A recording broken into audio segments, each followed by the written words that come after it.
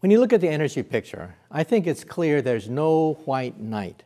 There's no one single source of energy that will dominate for the next 10 years. We're talking about an energy mix. That's just the nature of the beast.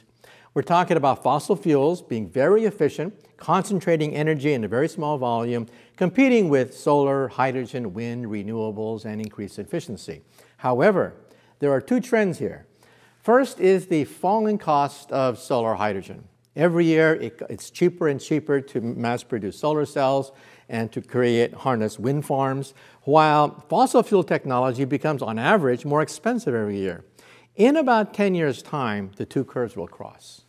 Then market forces take over, and it becomes economical to go solar, hydrogen, wind, renewable, because it's cost competitive with fossil fuel technologies, which are erratic and on average go up in cost. So I think we have, as far as the greenhouse effect is concerned, a danger period.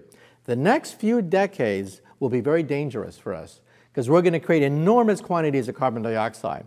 But beyond that horizon, solar, hydrogen become cost competitive, and then fusion power emerges as a dark horse in a 20-year time frame. The French are bidding the store on fusion power.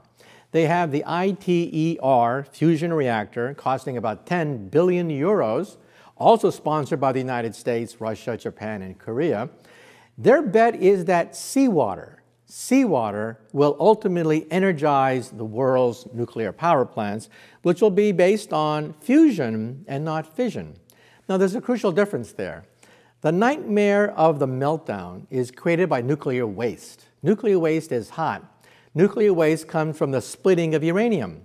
But when you fuse hydrogen, there is no uranium. There is no nuclear waste other than helium gas, which is commercially expensive and valuable. So in other words, if we can make the transition to solar hydrogen and beyond that to a fusion era, then we can phase out fossil fuels. Then we don't have to worry about the greenhouse effect.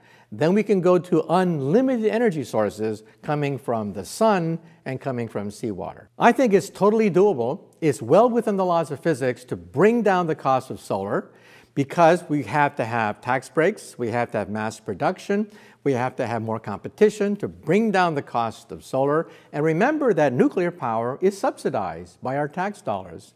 You have to realize that the nuclear fuel cycle, the mining, milling, enrichment of uranium, is identical for the weapons program and for the commercial power program. So there's a hidden subsidy with regards to nuclear. If solar were kick-started, jump-started with a little bit of tax incentives and tax breaks, we could drive down the cost of solar to make it competitive with oil and coal.